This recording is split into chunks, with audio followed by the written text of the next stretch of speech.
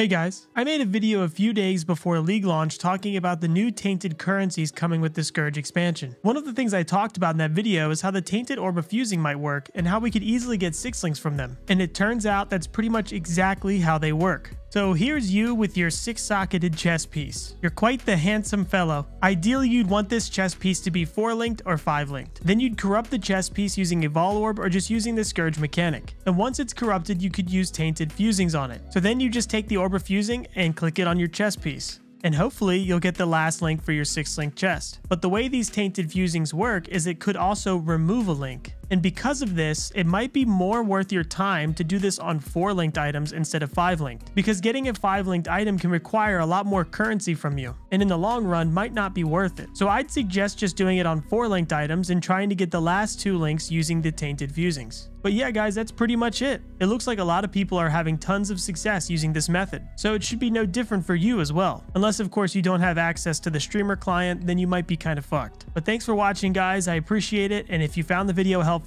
make sure to let me know by giving it a thumbs up, and don't forget to subscribe for more Path of Exile content.